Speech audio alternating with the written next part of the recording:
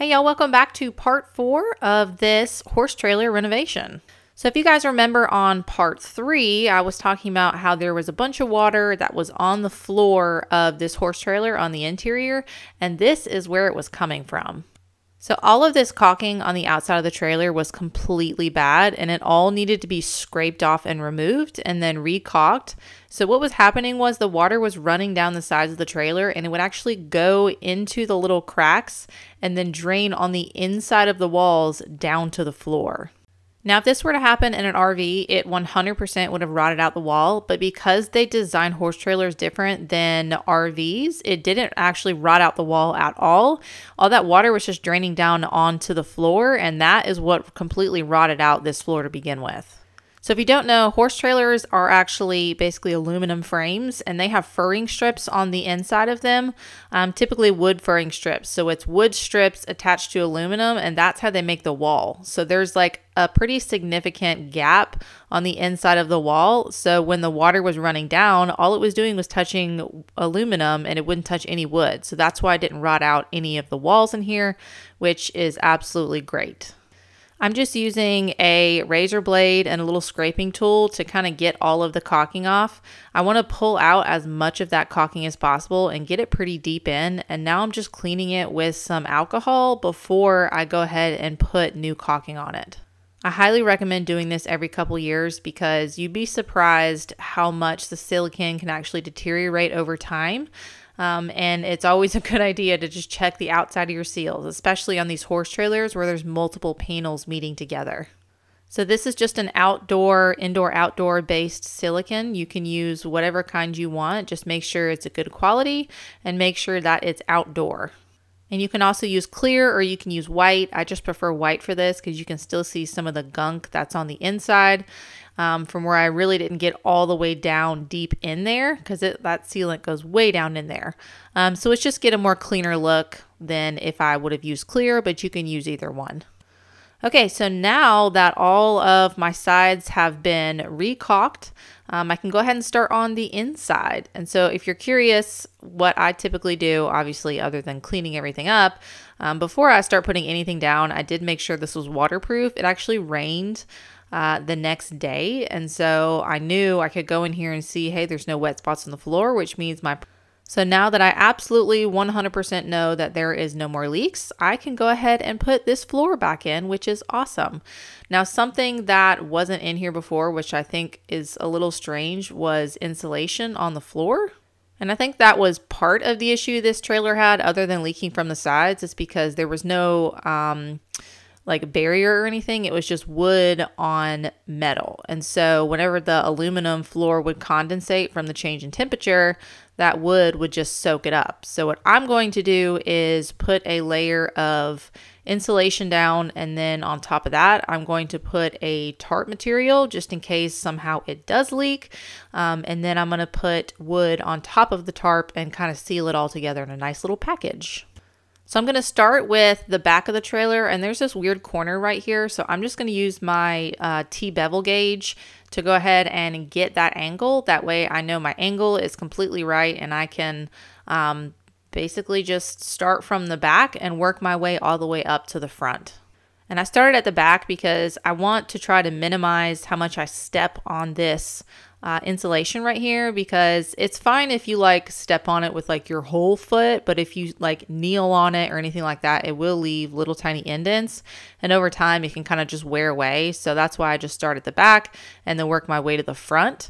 It just minimizes how many times I step on this. Obviously I will step on it a lot, but I'll just try not to like put my knee or my toe or anything like sharp point like that into the insulation. And this is 1 inch thick foam board that I am using. I just like the 1 inch, and that is what I had on hand. I don't think I had to buy many sheets of this because I already had some from previous trailers that I've done. And so pretty much I just cut the shape out. There's a lot of like weird, funky vents and all sorts of stuff in this trailer because it's such a small area. So if you see right there, I am actually, this is the one thing that I use lipstick for because I don't really wear lipstick or makeup at all that much. So this is lipstick that I put around the base of the vents. And when I put my sheet on right here, I can kind of just press it down and it makes a little mark where my vent or where my vent is right there and where the toilet flange is. Now, can you measure and be exact with it if you want to? Absolutely. But this is also insulation and nobody but me is ever going to see it. And I guess you, because I recorded it.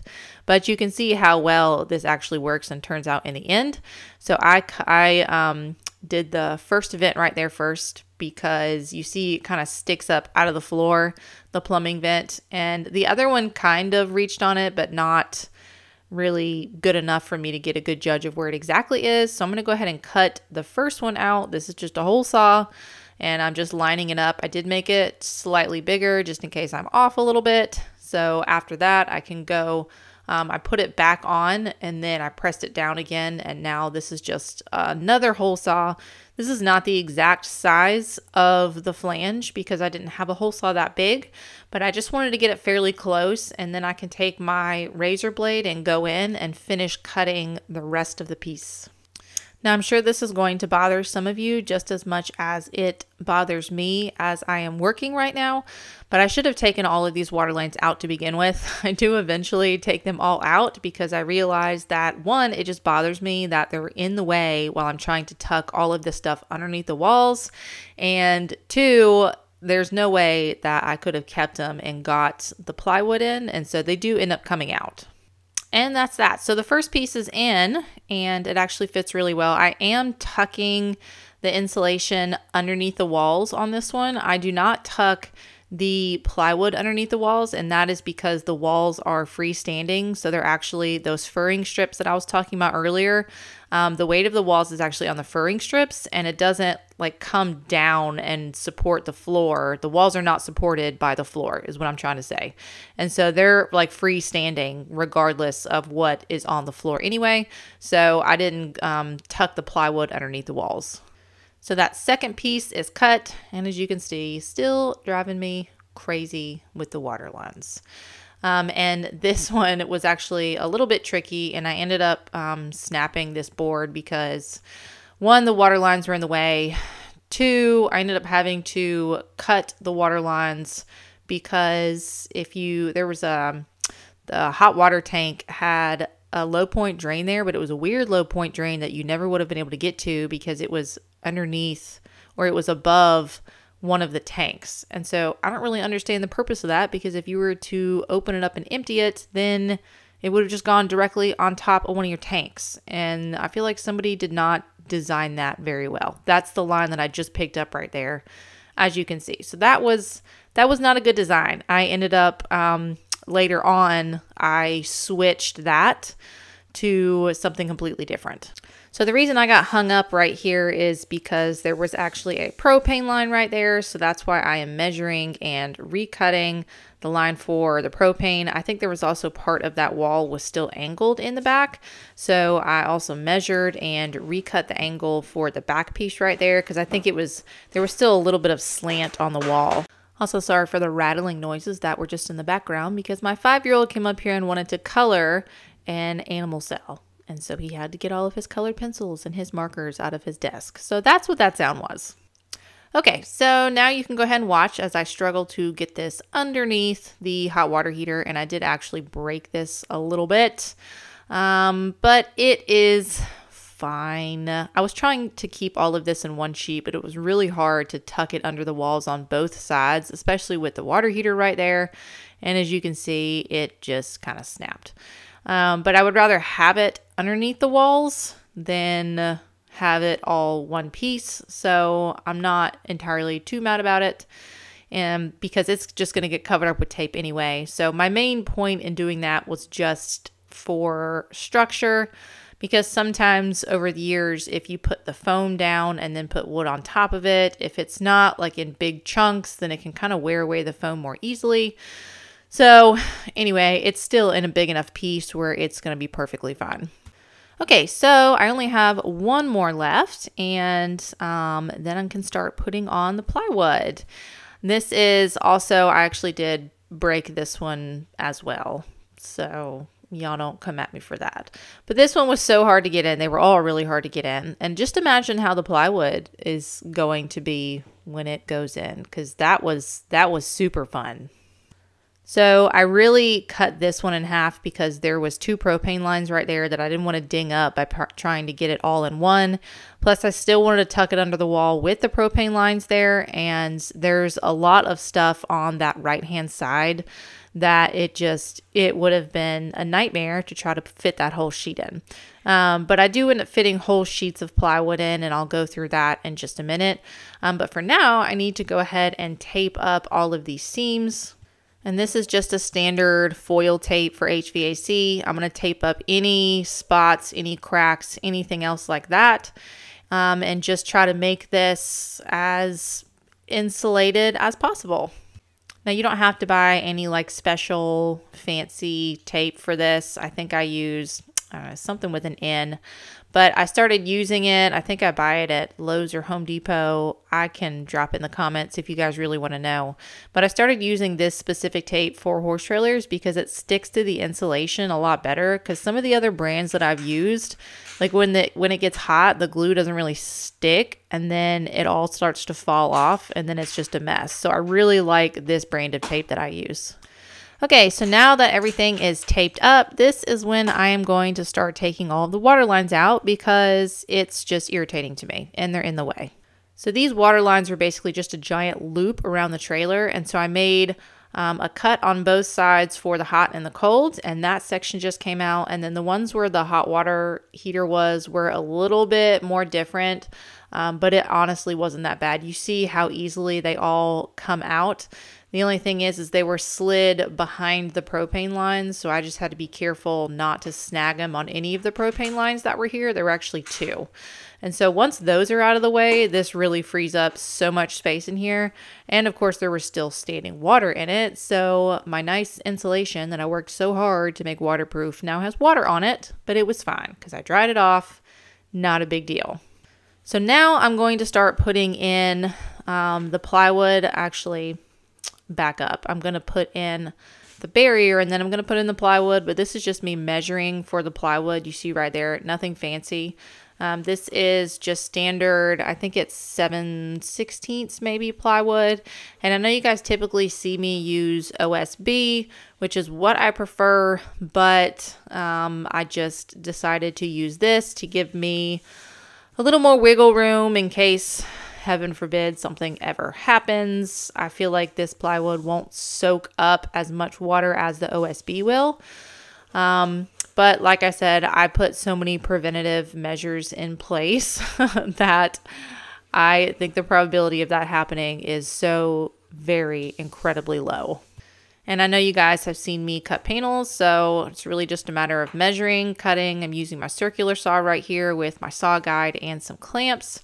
And if you remember, I started at the back of the trailer and worked my way front when I put the insulation in, and now I'm going to start at the front of the trailer and work my way back because I want to stagger the panels. So I don't want like full sheet on full sheet on full sheet, just to kind of give it a little more structural stability. And right here, I've just made myself a little template. This is where my propane lines are, and I'm just going to be careful. I could have done this lots of different ways, but I really didn't want to have to cut and flare new lines for this. So that's why I'm just going to fit it in the new flooring and just make a little hole so it kind of just slides, the wood will just slide up against it. And then I'm just cutting it out right here with my jigsaw, nothing fancy. Okay, so I put this next part in here just so you guys see that sometimes when I do things, I don't think things all the way through, even though I try to. Because I had just cut this and I'm walking in here thinking that, oh, it's going to fit. It's going to be fine. Like I cut it, I measured it perfectly, it should fit. Well, yeah, theoretically it should fit, but when you have all of this junk in the way, it most definitely will not fit. So that's where the water tank was, is where my feet was. And because of that, I have a water inlet there. I have my freshwater fill there. I have propane lines on the other side.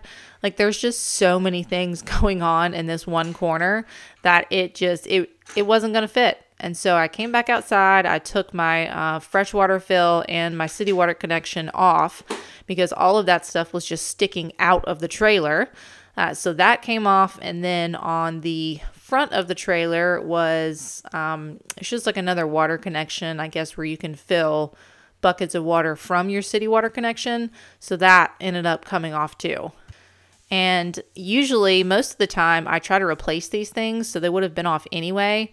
But the problem is I really liked them because they were all metal, and you don't typically find a city water fill, and this front fill right here is like an actual hose bib, and you don't typically find that on trailers. So I was like, this is in good condition still. I'm going to try to keep it. So that was really the only reason I didn't take it off to begin with. I also need to go ahead and tie off all of this electrical because I just knew it was going to get caught. And I'm going to go ahead and do it for the rest of the trailer too, just to save myself some time and some headaches so I don't forget to tie up all of my wires later, because they will get stuck in the wood, and then if you're either going to have to take the wood up or pull it back out. And I didn't want to have to do either of those. Okay, so here's that tarp material that I was telling you about, and I'm just taking it out of the package and spreading it out. I thought I had bought a 30 by 30 tarp, but apparently I did not. I think this is like a 20 by 10 or something, which I don't know how I could have made that mistake unless they sent me the wrong one, but honestly, this is where I was at, and I wasn't going back anyway. So it fit with the exception of the front part. There was like 2 feet on the front part of it that I ended up kind of patching in another piece in the front. You'll see that in just a minute.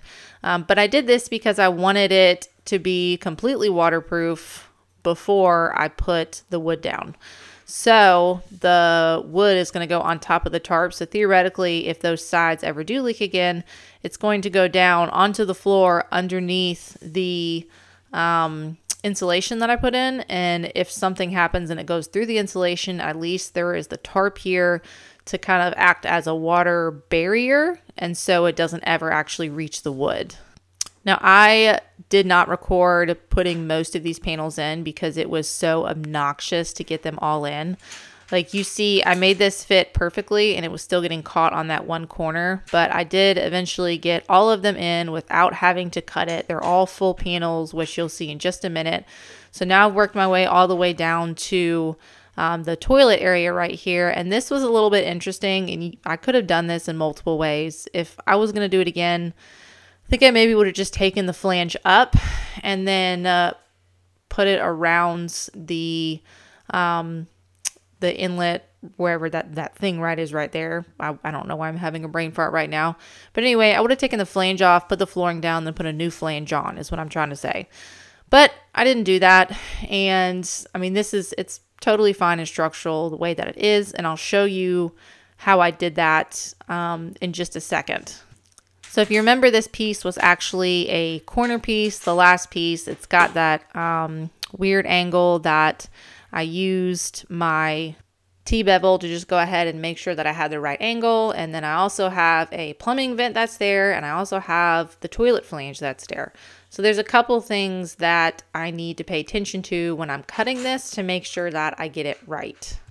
So first, I'm just going to make sure that the piece fits. And it does. So after that, if you remember correctly, I had the piece of paper towel that I kind of like circled the toilet flange on just to get the right size. And I'm going to cut it out and then put it on my marks because I had measured over from the other piece to know exactly where those 2 lines needed to sit. And then I'm going to cut it out. And then I'm going to take that cut out because I know it's the exact size of the toilet flange, and I'm going to cut like another little circle on the inside of that out. And that is because like the toilet flange has some give to it, right? Like it can kind of go up and down because, you know, if the toilet is full, then obviously the flange isn't going to move as much because it's full. That's what I'm talking about right there. So I wanted that ring to actually go underneath the toilet flange to give it more support, because if you're sitting up and down on the toilet all the time, well, I think the foam was going to deteriorate, which was what I was worried about. And so if you see right there, I actually made 2 because I needed a little bit more thickness on that gap to fill in the toilet flange. So I took that and I just stuck it in. and it supported the flange of the toilet against the floor. That way, when you sit on the toilet, the flange wouldn't just like sink in. And I think it just gave it a little more structural stability. So it's still going to go underneath the toilet flange. The actual piece of wood that I've cut out is going to go underneath and hook into that. It's kind of hard to explain, but just know that this is just, it's how I did it. And I maybe would have done it differently than I did it, but this is where I'm at right now. Anyway, you'll see in just a second once I put that other piece in, but these are the other pieces that I've put in. And then I didn't screw any of these pieces down. So I put them all in and they were kind of floating until I made sure they all needed to fit in case I needed to adjust something.